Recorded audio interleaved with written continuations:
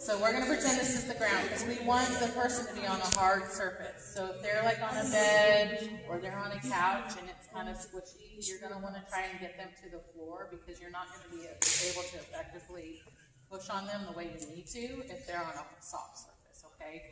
The only reason I have her up on a table is so that you guys can see, okay? So you're going to approach that individual. You're going to kneel down next to them with your knees like right next to them, okay?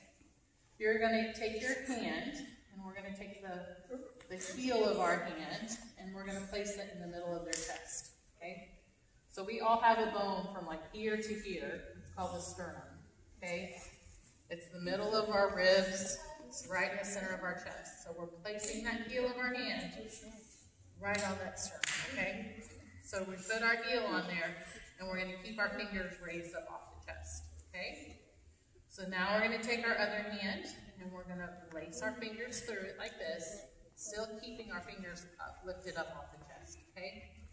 And then you're going to want to lean forward so that your shoulders are right on top of that person, above them, and you're going to walk your elbows out so they're straight, okay? The reason we do this is because we want to be able to use the weight of our body to help us push down effectively, okay?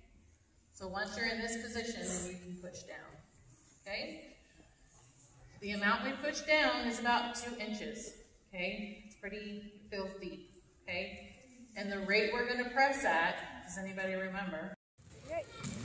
40, 41, 42, 43, 44, 45, 46, 47, 48, 49, 50, 51, you can do it.